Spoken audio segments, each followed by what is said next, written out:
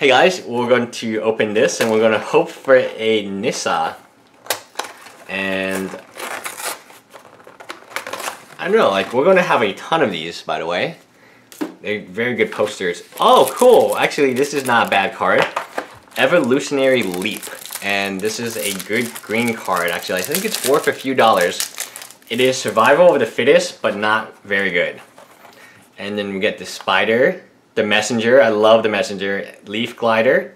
Force Mage is very good and limited. And Might of the Masses. Let's talk about Evolutionary Leap. 1 in a green, sacrifice a creature, reveal cards from your top of the library until you reveal a creature card. Put that card into your hand and then the rest on the bottom of your library in a random order. This card is interesting. The artwork is fantastic.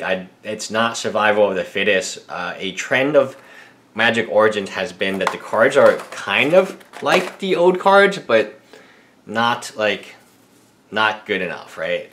So it's like they took old cards that used to be good and made them a little weaker so they would be playable in standard. However, this card is very interesting. Very interesting type of interaction.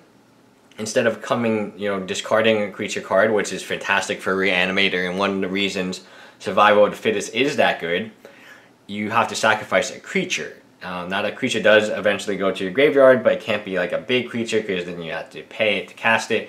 I like it a lot. The reason I like it is because you can activate it the turn it comes out. On turn 3, you can activate it for 1 double green and get like a advantage. It's interesting card. It might see some play. I'm not positive of its future, but I guess we'll see soon. Bye guys.